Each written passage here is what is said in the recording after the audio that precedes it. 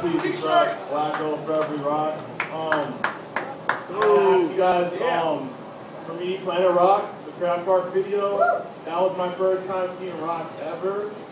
There's one dude that stuck out to me the most though, and ever since I heard his name, I've been wanting to like holler at OGs. His name is Eddie Ed. He's the brother that shot himself, and he does like a jerk, like back. It looks like a James. I learned the black and white clip. Yeah, it's the black and white clip, and he does this crazy jerk. I want to know.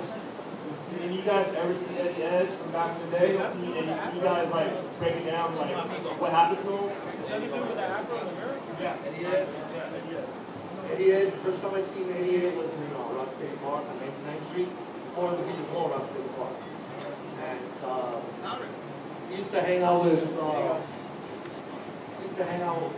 Ty Fly, Frosty, T1, and a lot of, I mean, it was weird with him because at first they thought he was dynamic, and then he became Rocksteady, and Frosty never trusted him. But he was always a good dancer, I never battled him personally. We just never, we just never fronted each other. Even though we're in the same places, I guess out of respect or whatever, we just never went angry at each other. But yeah, it was really good. That split jerk is phenomenal. I'll tell you right now, people fail to understand what you see Eddie Ed do and what you see like in the 80s. That style of rocking, it's a Queen's foundation style of rocking. So people who don't understand, there's 5 points of origins. In the mic. Okay? It is Manhattan. When you say Manhattan, you're talking about the Lower East Side Spanish, Harlem, Bronx, Brooklyn, and Queens. Those are 5 focal points of origin to this style. Each of them has a similar foundation, but their interpretation is different. It's different. So what you see Eddie Ed do, that's a fundamental style. Whoever saw the movie, the documentary Style Wars, when the part where Rocksteady's in USA, the guys rocking is not, the initial guys rocking are not Rocksteady. They're the brothers from Queens. Those are the Queens rockers. And then you see Rocksteady dynamic going and they start rocking. But the first one when they doing Dance in the Sex Machine, that's Queens rockers. Yeah. I'm gonna drop a bomb right here. Why they were rocking? Because when Mastermind and Dynamic first met at the USA roller skating rink, 2 worlds collided. Bam! We battled and we said, what the fuck was that?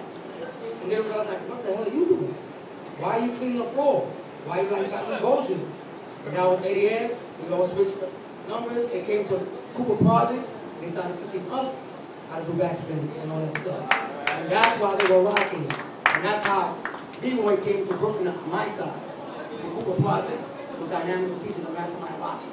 I didn't want to learn it yet, because I was still stuck on floor rock. That's the original floor. I'm a late bloomer, I'm 82. What year was that? Oh, that was 79. 79, going on 80. And I was still stuck on floor rock.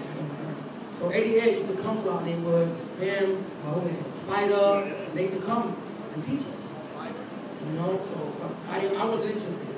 But now we were teaching them how to rock. Yes, they have their little tiny rock, whatever, but we were teaching them how to burn the rock. And that's how it was like. So that's my collection anyway. Go last question. Last question.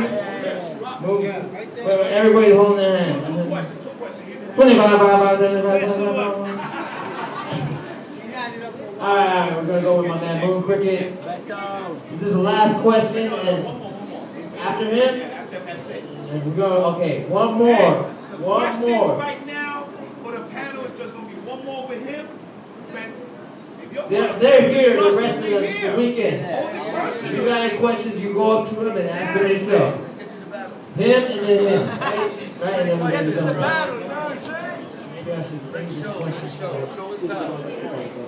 Okay, all right. So, you guys.